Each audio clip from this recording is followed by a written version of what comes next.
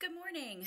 I'm Pastor Terry Haas with Tuscola United Methodist Church, and I'm so glad that you decided to join us for our devotional. Today is Monday, June 24th. This is the last week that I'm going to be putting these devotionals up for a while because the next week I will be preparing for us to come back to church. If a lot of you still request that I do them, I will be happy to continue doing them after I take maybe a couple of weeks off as I get ready for church. But hopefully we'll be out in public a little more and maybe be able to talk with some other groups. But if you want them, I am happy to deliver them. So today's reading is kind of a long one. It comes from 1 John 4. I encourage you to follow along with me if you would like to, because this one's going to ask several important questions of us. Before I get started, I just want to let you know that this week's devotional is taken from a women's ministry study, and it's called We Will. And so today's is We Will Rise. I liked that title. Dear friends, do not believe every spirit, but test the spirits to see whether they are from God, because many false prophets have gone out into the world. This is how you can recognize the Spirit of God. Every spirit that acknowledges that Jesus Christ has come in the flesh is from God, but every spirit that does not acknowledge Jesus is not from God. This is the spirit of the Antichrist, which you have heard is coming, and even now is already in the world. You, dear children, are from God and have overcome them, because the one who is in you is greater than the one who is in the world. They are from the world and therefore speak from the viewpoint of the world, and the world listens to them. We are from God, and whoever knows God listens to us, but whoever is not from God does not listen to us. This is how we recognize the spirit of truth and the spirit of falsehood. Dear friends, let us love one another, for love comes from God. Everyone who loves has been born of God and knows God. Whoever does not love does not know God, because God is love. This is how God showed his love among us. He sent his one and only Son into the world that we might live through him. This is love, not that we loved God, but that he loved us and sent his Son as an atoning sacrifice for our sins. Sorry, I'm having issues going down. Dear friends, since God so loved us, we also ought to love one another. No one has ever seen God, but if we love one another, God lives in us and his love is made complete in us.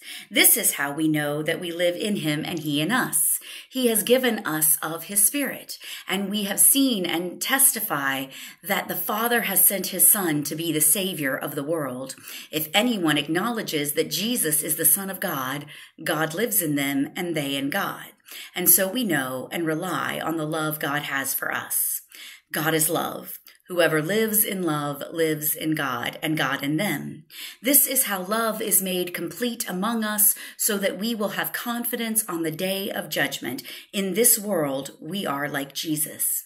There is no fear in love, but perfect love drives out fear, because fear has to do with punishment.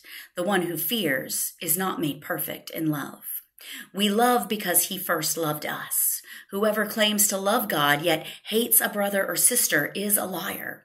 For whoever does not love their brother and sister whom they have seen cannot love God whom they have not seen. And he has given us this command: anyone who loves God must also love their brother and sister. So this chapter asks us a lot of defining questions. First of all, how do we know what spirits to believe?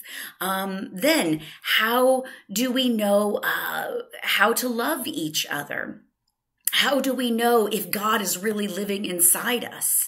How do we know how to love our neighbor? And this answers all of those questions, almost like a scientific thing. It just kind of goes right through the list and just makes everything very tight. I don't know about you. but I've got a lot of questions in life. And my first one when I read this devotional is, how do we live up to all of these questions? How can we rise to these questions? Do we have the answer to all of these questions?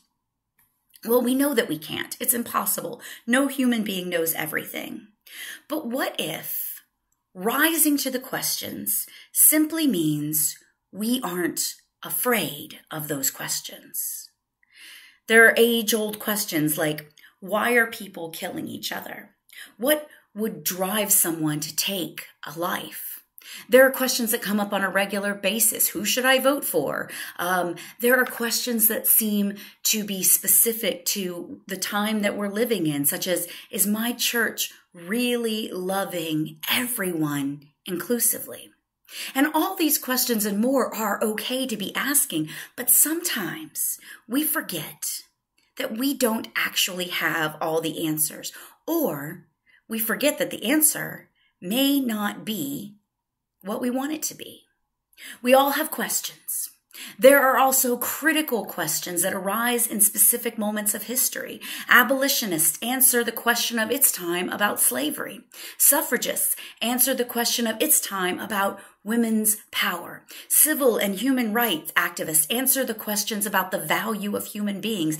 And we find that the deep truth revealed in these responses comes from God's own heart, as revealed by the scriptures. If we were to try to determine the answers on our own, or even just determine the questions on our own, we would fail. And our efforts might have more to do with our ambitions than our faith. We would also be overwhelmed. We'd be angry, resentful, bitter. The list goes on. I think we do this a lot. We blindly succumb to a trap that I believe is caused by us being so numb to it. We have so many negative emotions that we forget the good that's going on in the world. Sometimes we forget that our God is God. Sometimes we forget that our God is the one that formed the mountains, who created the wind, and who reveals his thoughts to all of humankind. Sometimes we forget that faith is the foundation. God's word is what we base our lives on. And in 1 John 4, we are reminded that we already have the victory because the Spirit of Christ, which lives in you and me, is greater than the spirit that is in the world. Verse 18 reminds us there is no fear in love when we know the perfect love of Christ. I know that life can be difficult sometimes, and I know we have many questions. I can question way too much. But I urge you, when you have these kinds of questions, dive deeply into the scripture and listen to God's promises. God will not fail you. I'll see you tomorrow. Bye-bye.